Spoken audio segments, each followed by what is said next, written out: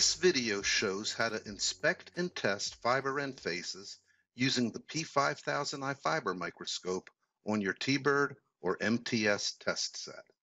You should always inspect before you connect because dirty connectors degrade signal performance and can cause permanent damage to your cables and network equipment. Following the inspect before you connect process ensures fiber end faces are clean prior to mating connectors. To complete this process, you need a T-Bird or MTS test set, the P5000i fiber inspection microscope, and fiber optic cleaning tools, such as the IBC brand One-Click or Stickler's brand Clean Clicker cleaners. The P5000i is pictured here. To use the P5000i on your T-Bird or MTS, connect the P5000i USB connector to a USB port on the test set. Connect the appropriate patch cord or bulkhead inspection tip to the P5000i by loosening and tightening the retaining nut on the barrel assembly.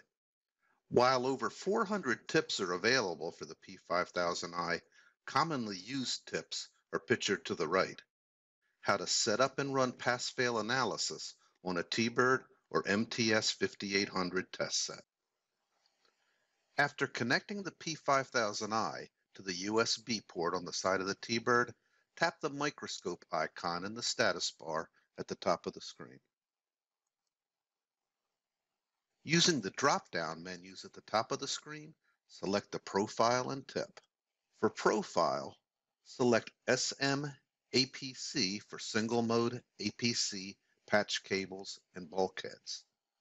Select SM-PC and Fiber Stub for non-APC single-mode patch cords and bulkheads.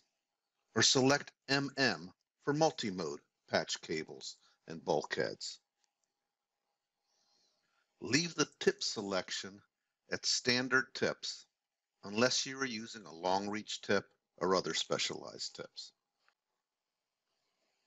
Insert the bulkhead inspection tip into the bulkhead or insert the patch cable ferrule into the patch cord inspection tip on the P5000i.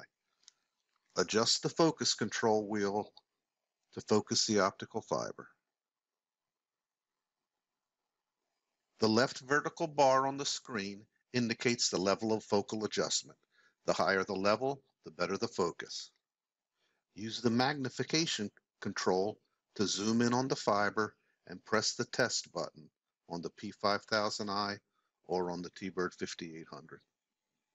If the test fails, clean the fiber end face and repeat this process. If the test passes, you're ready to connect.